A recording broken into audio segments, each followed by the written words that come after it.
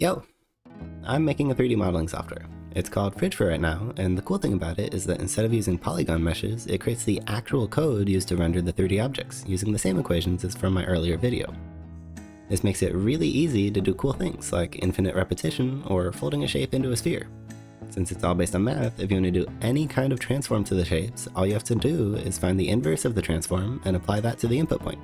Kinda like how in math class, if you want to move a graph to the right by 5 units, all you do is subtract 5 from your input variable.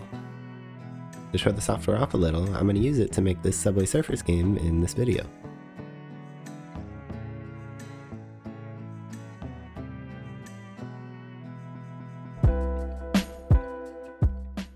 We're going to start by modeling the bridge for the player to run on. I started with a base rectangle, and then I added a couple stones on top for a little bit of detail. Next, I used the infinite repetition feature to make the bridge infinitely long, and then I added a little wall on the side to finish the model off. Next, we're going to do some background details. I wanted to make some cool spirally pillars for the background, so I started with 4 boxes, and then I twisted them together and repeated them infinitely in the vertical direction.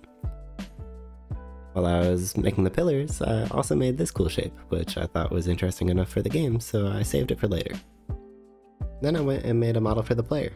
I put a little pattern on the back, and I actually gave it a face, but I realized once I made the game, you can't see it, which makes me a little bit sad.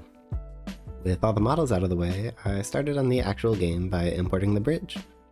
My 3D modeling software doesn't actually do colors yet, so I still have to do them all by hand. And it's a little bit more difficult than it seems like it would be, because especially for a 3D game, color includes lighting. And since I don't really have any art background, it takes a long time for me to kinda guess what realistic lighting should look like. I looked back over it and I saved more than 50 different video clips of different normal maps and colors and specular highlights before I finally got to something that I thought looked usable. Big takeaway is that I need to learn color theory. Once I finally figured the colors out, I went to Desmos and I made a quick random looking function to distribute the obstacles, and I imported that to the game. Then I added the player along with some movement controls to finish it. I wasn't actually planning on making this video, but I realized that the couple videos I am working on right now are going to take me a couple months to actually finish, so I thought I'd get this one out, and I might make a couple other shorter videos before I put out the big ones. Thanks for watching, and goodbye.